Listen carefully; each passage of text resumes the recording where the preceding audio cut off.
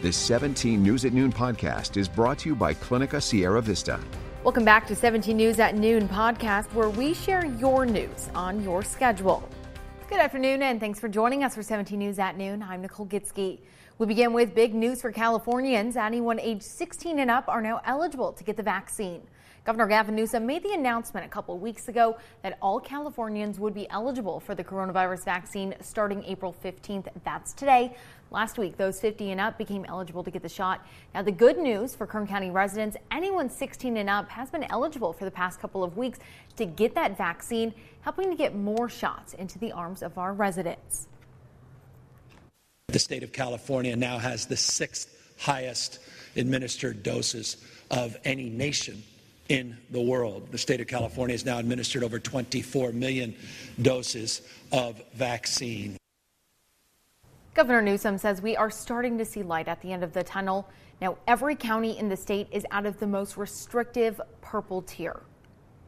And Kern County officially entered the orange tier yesterday, but with the hope on the horizon, we are continuing to learn how deadly the virus has been.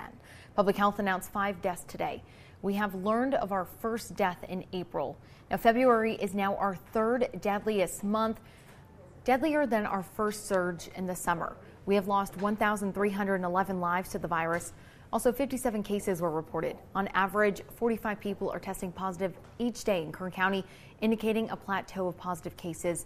We have learned of another B117 variant in Kern County, now making it 8 total cases. That variant is reportedly 50% more transmissible than COVID-19 alone. And state data shows there are now 49 people in the hospital with COVID-19 and 11 are being treated in the ICU. Well, if you live in Delano, Kaiser Permanente is bringing the vaccines to you.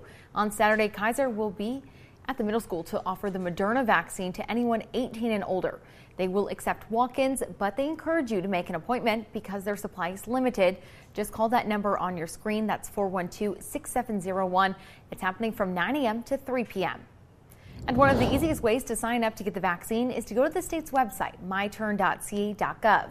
You can also call that number on your screen. That's 833-422-4255.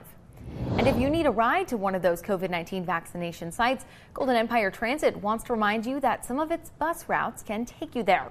For example, GIT says routes 21, 22, and 82 all make stops at CSUB, and Route 44 takes you near the Kern County Fairgrounds. GIT also has on-demand curb-to-curb services, on-demand paratransit, and fixed routes that can help you get to your vaccination site.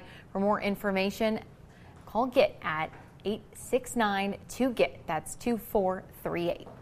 Clinica Sierra Vista is now offering rapid COVID-19 testing and COVID-19 vaccinations. Call 833-278-4584 to make your appointment. But don't delay. Clinica Sierra Vista, putting patients first.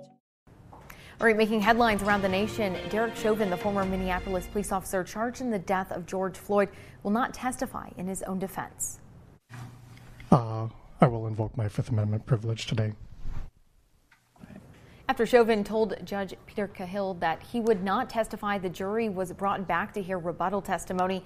The former Minneapolis police officer is charged with murder and manslaughter in the death of George Floyd last May. Court is scheduled to reconvene at 9 o'clock Monday morning for closing arguments and jury instructions. And this morning, local criminal defense attorney David Torres joined us to explain more on this high-profile case. Now, so far, George Floyd's heart has been at the center of Derek Chauvin's defense. In the Minneapolis courtroom yesterday, Derek Chauvin's lawyers tried to build their case that it wasn't the former police officer, but George Floyd's drug use and heart problems that caused his death. Torres explained that it is not a matter of innocence, it's a matter of beyond a reasonable doubt. There are 4 elements to make a crime. The prosecution has what they must do is they must complete all 4 elements and show that you committed this act beyond a reasonable doubt. But if they miss an element, whether or not it's intent or some other type of element that you knew or should have known, if they miss that particular element and they don't prove it beyond a reasonable doubt, the jury can find you not guilty. Torres says innocence does not play a role. It's how well the evidence is presented that can dictate that outcome. Also making headlines, 4 congressional Democrats will propose legislation today to expand the U.S. Supreme Court from 9 to 13 justices. The size of the court can be changed by an act of Congress, but increasing the number of seats would face a series of obstacles. They include the fact that Democrats hold slim majorities in both houses of Congress, and many are not on board with the idea. President Biden has said he's not a fan of expanding the court, and Senate Minority Leader Mitch McConnell has called expanding the court a dangerous, antiquated idea. Now in your 17 Crime Watch, police are investigating after a possible armed man on a local school campus was arrested. Now, according to the Kern County Sheriff's Office, they received a report around 9 this morning of the man on the McKee Middle School campus. Now, deputies say they found the man, but they could not find a weapon or gun. KCSO arrested the man for trespassing and being under the influence at the time. And now to new information on a deadly shooting in Oildale last weekend. According to the Kern County Sheriff's Office, it happened Saturday at Sycamore Drive near Plymouth Avenue. When first responders arrived, they found 44-year-old Clay Edward McFall suffering from a gunshot wound. He was pronounced dead at the scene. The Sheriff's Office has not released any more information. If you know anything about this shooting, the Sheriff's Office wants to hear from you. That number is 861-3110. And we've learned the identity of the 17-year-old struck and killed by a train on Sunday. Anthony Lee Terrell Jr., also known as AJ, was pronounced dead at the scene Sunday night. It happened in the area of Santa Fe Way and Renfro Road. When they arrived, a 17-year-old was found dead. The investigation is ongoing. Now in our 17 follow-up file, today marks 115 days since 2 young boys were reported missing from their home in California City. There has been no sign of 3-year-old Orson and 4-year-old Orrin West in more than 3 months. Bakersfield Police Department isn't the lead agency in the search for the missing boys, and they have not reported any new developments. If you have any information about these missing boys that might be useful to investigators, you can remain anonymous and call the Secret Witness Hotline. That number is 322-4040. You can find all the latest updates on this story on our website, kget.com.